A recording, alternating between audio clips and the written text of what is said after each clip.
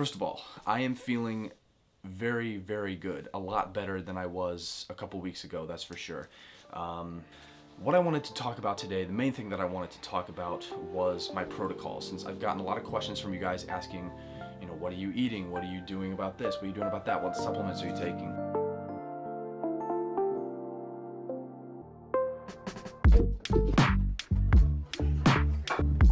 That looks delicious. Yeah.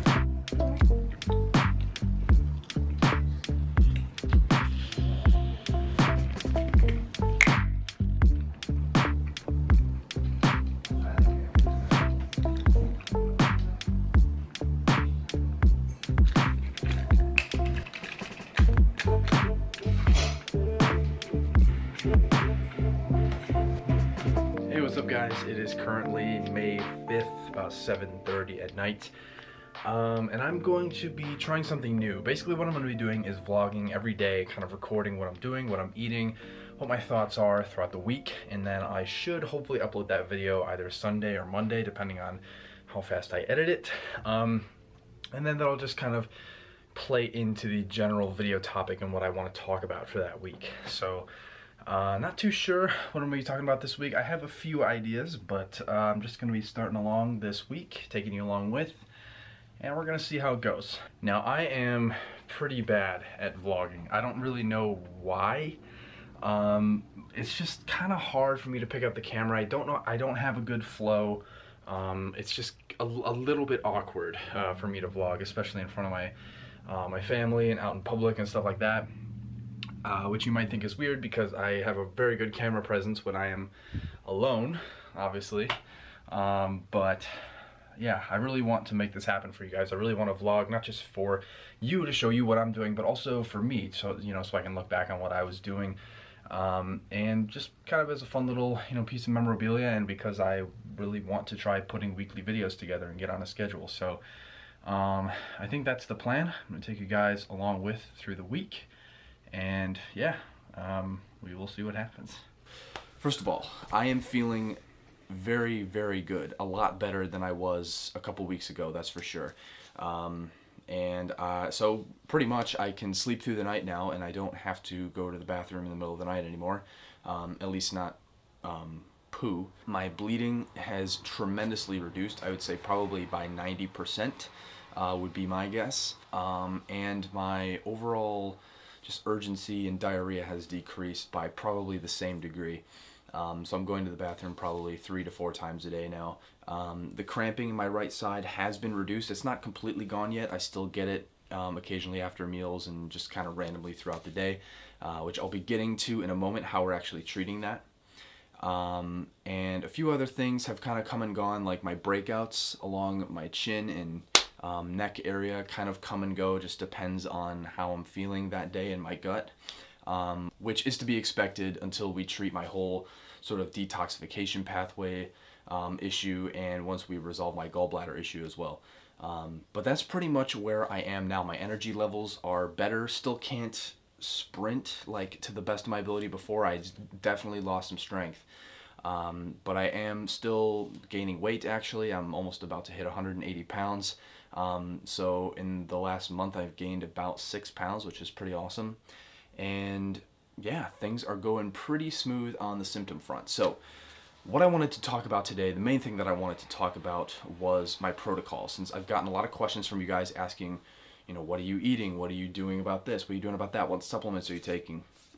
And first of all, I just want to say I am in no way, shape, or form a doctor or any kind of healthcare professional. I actually got this protocol from a healthcare professional that I am seeing and working with on a very personal level.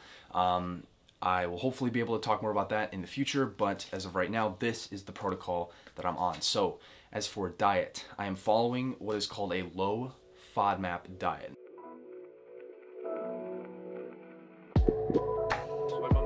To a place that I frequent almost every day, and that is Whole Foods. One of the things that I prioritize is making sure that the foods that I eat are very clean, non-GMO, obviously organic, which means that I'm not going to be getting any extra glyphosate in my system, which I definitely do not need right now. And I'm on my way with this fool. who just likes to go for car rides, and it's just a fun little thing for us to do. So going to go get some low FODMAP snacks and also stock up for the week on my protein and produce. Hey buddy. And yeah, so I will show you what we get, and it should be fun. Okay.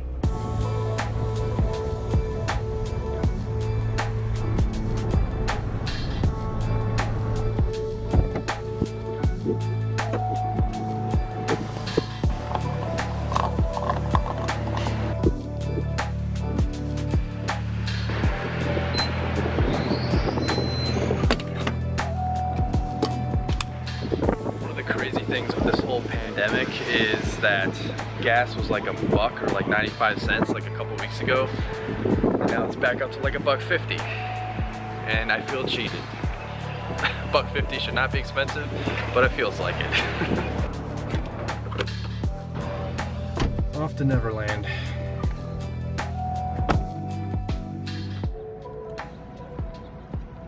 I am following what is called a low FODMAP diet. And essentially what low FODMAP means is it reduces the amount of fermentable carbohydrates in your diet so that it doesn't overexcite any bad bacteria or overgrowth of bacteria in your gut. So if you have something like SIBO or a candida overgrowth, a low FODMAP diet may be a very, very good idea. And essentially what this eliminates are pretty much all whole grains, so all breads are out the window, anything that contains gluten is out the window, but obviously that makes sense because I was already eliminating gluten to begin with. A lot of fruits, things like apples, mangoes, these kinds of things are very highly fermentable. Some vegetables as well. You have to limit your starchy vegetables, not by a whole lot, like I still have, you know, quite a bit of potatoes and rice and things like that, but some vegetables. And also in my specific case, I've taken out all nuts and leafy greens and pretty much anything that contains any amount of insoluble fiber. So we've eliminated that, and we've eliminated all foods that are high in FODMAPs, and I've seen some pretty great results. It was a little up and down for the first couple of weeks, but my bloating has gone down, cramping has gone down tremendously, and my overall symptoms are reduced by what I would say to be about 80 to 90%. So as far as my diet goes, that's what we're doing. All right, so I just got done shopping. Got a lot of food. Gonna go over it with you, and yeah, it's looking good. Okay. So the cool thing now is that I'm actually able to eat more foods now, and a lot of that is a lot of fruit. I eat a lot of fruit, especially berries and just, you know, stuff like that. So this is one of my favorite fruit cups to get. It's a really great snack. It is what is this? Having a mind blank. Oh boy, zucchini,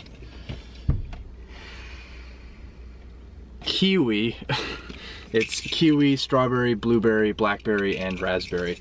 It's excellent, super good. And then something that's also really cool, that's an IBD legal treat, is something called Zevia. I always used to like soda. I don't really like it so much anymore now that I started drinking these. These use stevia as their sweetener.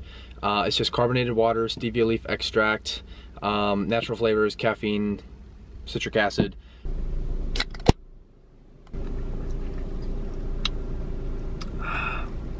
Yeah, that's really good. And it does. It tastes a lot like carbonated water with just with a hint of soda flavoring. So it's not like, you know, that overwhelmingly sweet flavor that you get when you drink a Coke. And it doesn't leave you feeling bloated and gross afterwards. So it's a win-win for sure. Now for supplements. So for the ones that I'm actually able to supply to you guys, I will link them all down below in the description.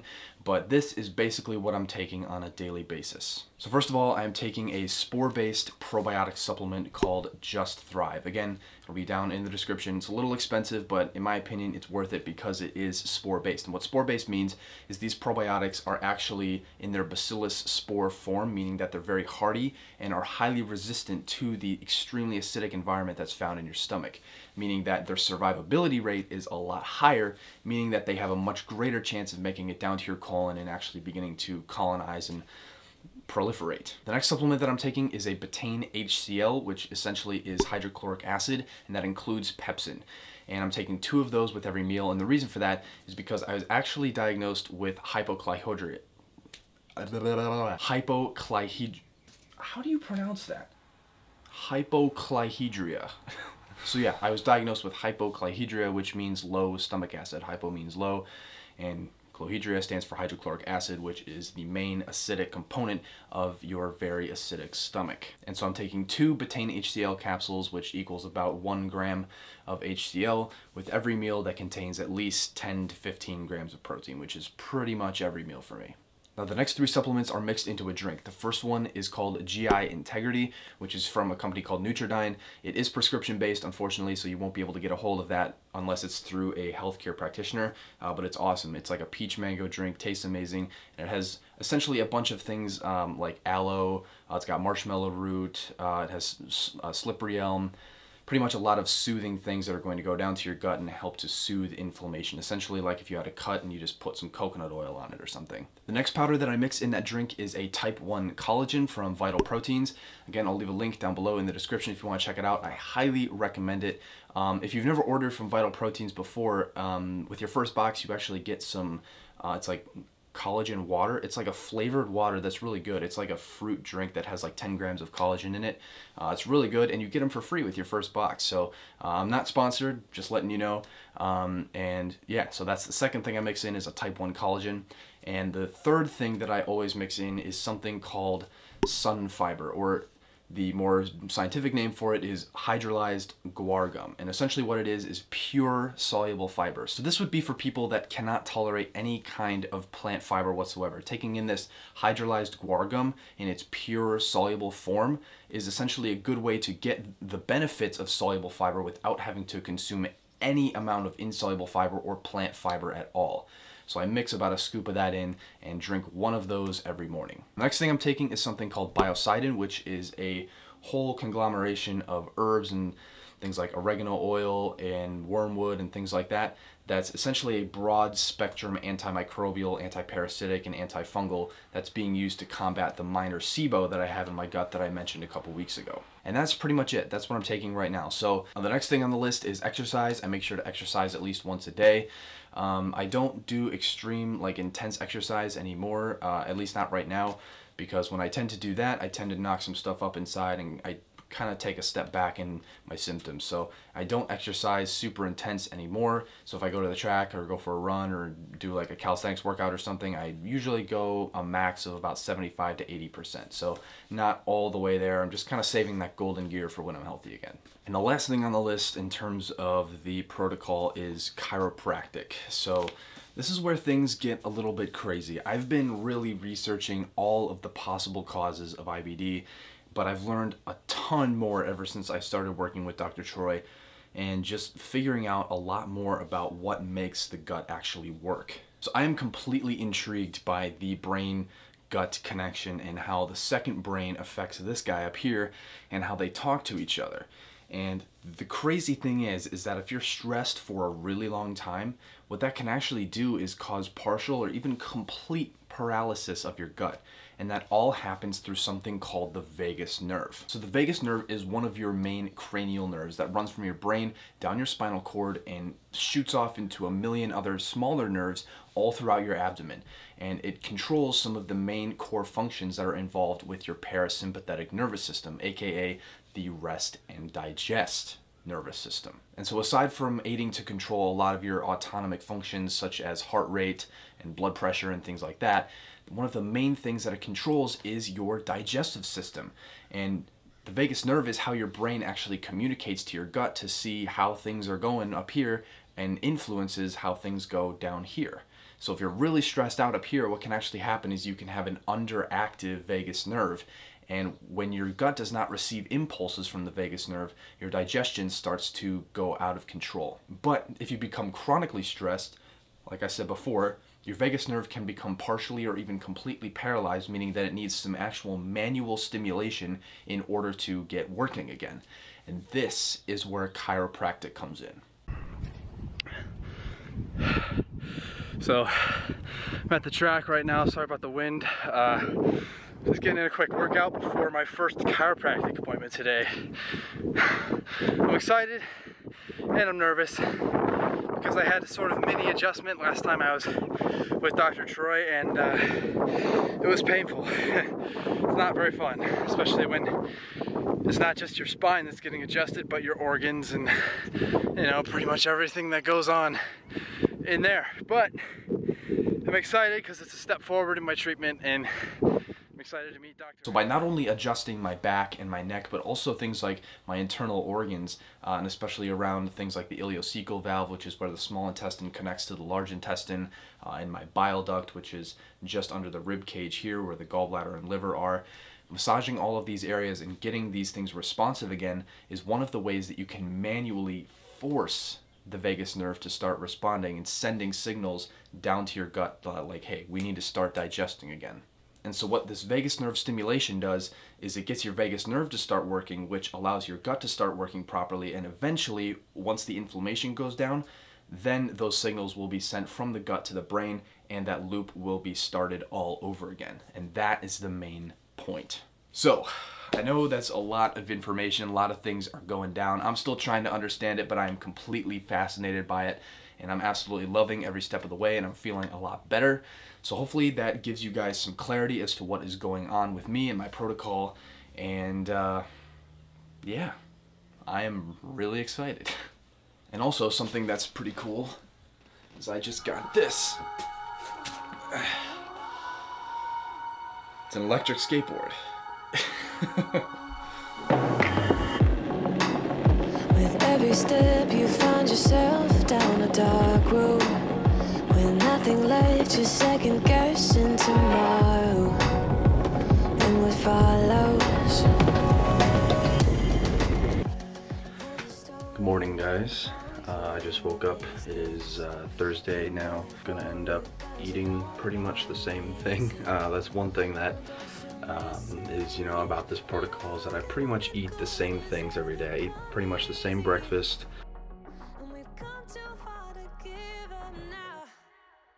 We've never been so close. Can't you see that when we let go, we'll be free? Designed for quieter blending. Oh wow, that's really cheap. I think we're gonna go with old middle of the road boy here. So I run into an issue. I don't know how I'm gonna carry this blender back to the checkout line and my skateboard at the same time. And also, this box is huge. Not sure if it's gonna fit in my backpack. Carried away, yeah. With every day you feel yourself getting closer. No looking back, keep pushing on till you get there. Yeah, you're gonna get there. No, 'cause nothing good has ever come easy. And we've come too far to give up now.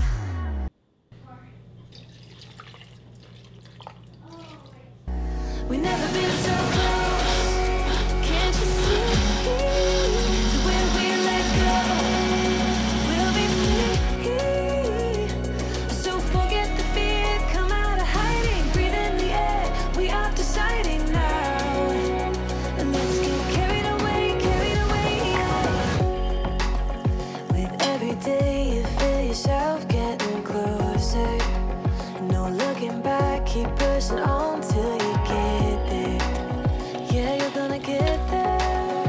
No, 'cause nothing good has ever come easy. And we've come too far to give up now. Alright, so it is 11:15 on Thursday. Sorry my hair looks absolutely weird, but I didn't shower this morning and put on a hat to curb the bedhead. I'm just working on the vlog right now, just doing some editing, and I'll probably go to Whole Foods in a little while for a snack for my daily quarantine outing, since grocery stores are the only thing that are pretty much allowed at this point. So yeah, I'll do that and then probably have some lunch. And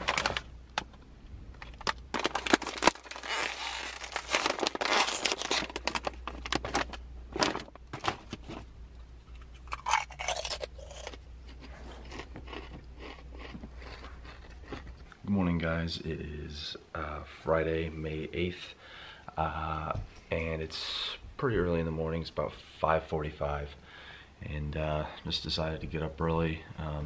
Also had to go to the bathroom, but it was all good. We're still on a good course. Hey, what are you doing, mister?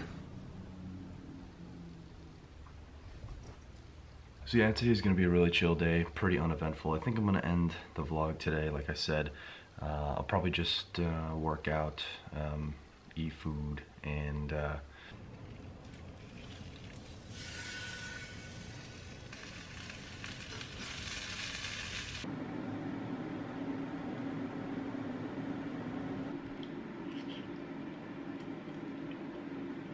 Alright guys, so I wanted to end the vlog here with just a little bit of a reflection. So why do I think this protocol is working? Well, there's a few things that immediately jump out to me, and I think there's a few things that we can gather from it. And the first one would be obviously the diet, the low FODMAP diet.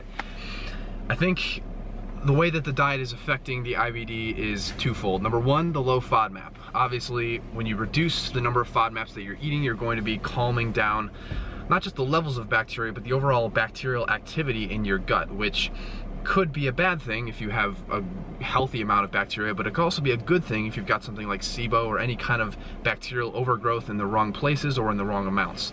And that was obviously what was going on with me. I mean, I was dealing with SIBO and a bunch of other stuff, so the FODMAP thing was able to calm the levels down and get everything back to baseline to where I, could actually start to see some progress.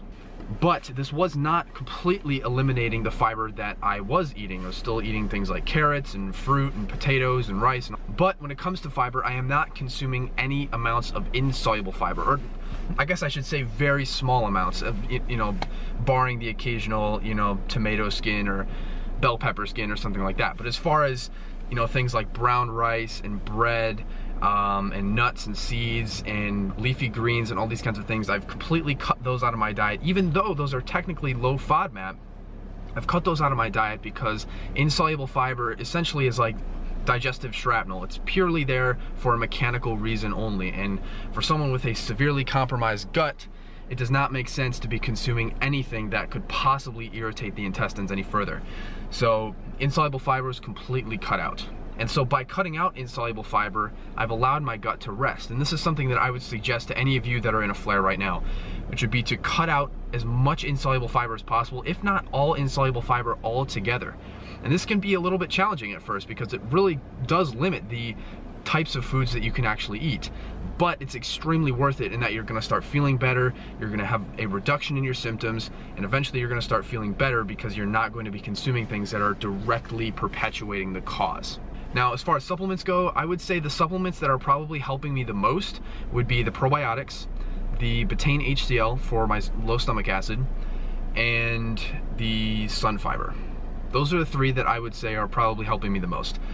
The probiotics obviously are helping to push my gut bacteria back into balance. The betaine HCl with pepsin is allowing my digestive process to work more smoothly as I have more stomach acid to actually digest my food. And the sun fiber is there as pure soluble fiber so that I get all the benefits of fiber and fermentation without actually having any of the negatives of consuming plant fiber along with it.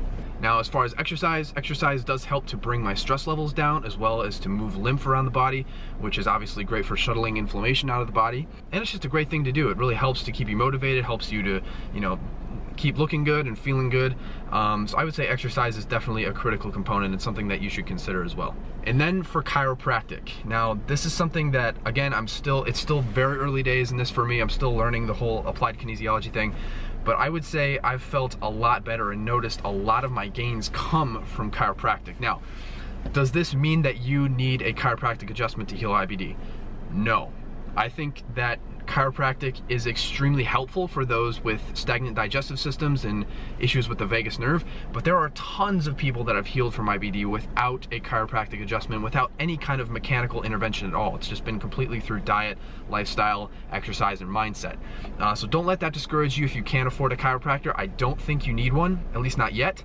But I can say for me, especially with my more functional issues and the things like the gas and bloating in my right side and all that kind of stuff and the vagus nerve stimulation, the chiropractic has been invaluable, and I'm going to continue to do that for as long as necessary, and I will continue to update you guys on that.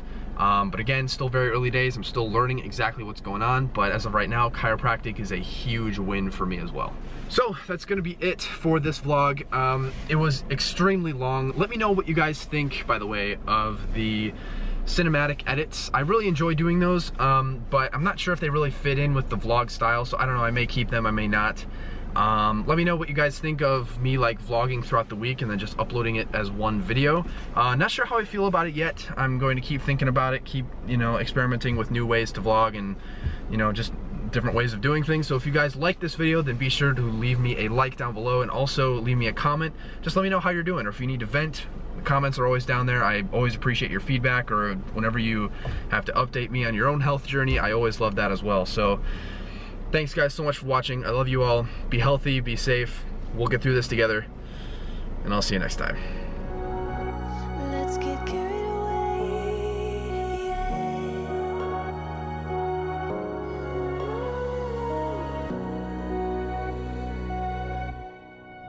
We've never been so close. Can't you see that when we let go, we'll be free? So forget the fear, come out of hiding, breathe in the air. We are deciding now. Let's get carried away, carried away.